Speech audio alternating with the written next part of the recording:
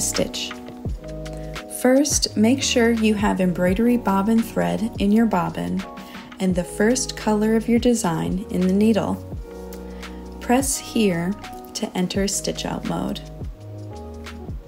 When you are in stitch out mode, you'll attach your hoop, lift the presser foot all the way up to fit under the hoop. Then slide the hoop connection onto the embroidery unit like so. You'll hear it click into place when it's all the way in. Lower the foot and press the Start/Stop button to begin embroidering.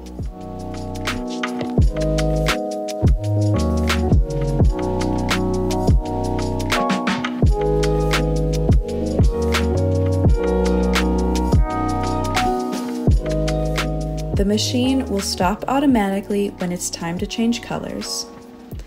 You will leave the bobbin the same, but you'll re-thread the needle with the next color in the design, and repeat until your embroidery is done.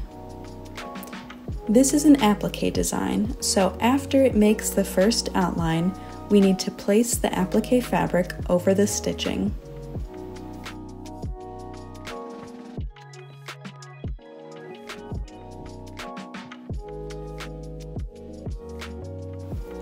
When it's done stitching the next block, remove the hoop by pressing down here and pull the hoop straight towards you.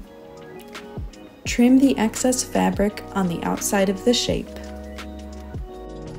Once you've trimmed the fabric, reattach your hoop and make sure the hoop clicks in place again.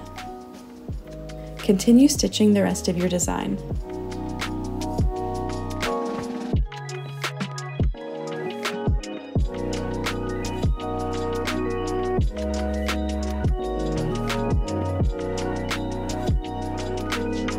When your design is done, your machine will automatically stop and cut the thread for you. Raise the foot and remove the hoop again by pressing down on the hoop attachment and pull the hoop towards you.